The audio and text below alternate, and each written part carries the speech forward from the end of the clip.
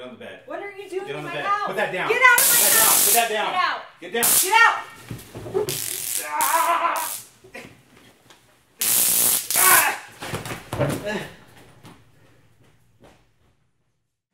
Hi, my name is Matt Schneider, the owner of the Forward Movement Training Center. Today, I got the opportunity to experience the striking distance. My background's in law enforcement. I've been in law enforcement for about 13 years, and I've had a lot of experiences with various use of force scenarios. And in an effort to test the striking distance and how it would work in a live situation, we agreed to a scenario where essentially it was a home invasion where the homeowner came home, found a bad guy in the bathroom, and had the striking distance at her disposal.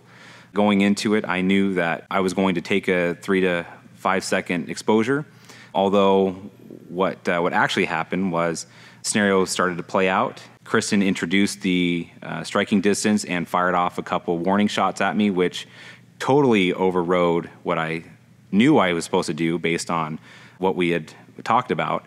And instead of actually initially approaching Kristen like I was supposed to, I took a few steps towards the door, which was my brain overriding my body and saying, that's not good, get away from it. But knowing that the goal was to get the exposure, I readdressed Kristen, actually closed the distance on her and attacked her on the bed, and was exposed with the side probes of the striking distance initially until Kristen was able to create distance based on that exposure, in which time she followed up with probably only about a second and a half, maybe a second and a half of exposure with the front of the striking distance, and that's all I could handle. That literally kind of dropped me to my knees, so I had to get that off of me as quickly as possible. Hi, my name's Kristen. I'm with Forward Movement Training, and I agreed to role play this scenario along with Matt.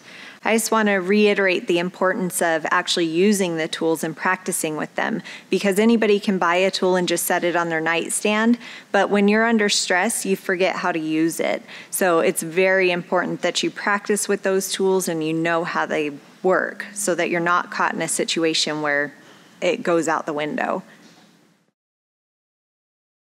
So the reason why I agreed to have this exposure done is because I truly believe in the mission of Damsel in Defense. So when Bethany and Mindy asked if I would take the exposure, I was happy to do so.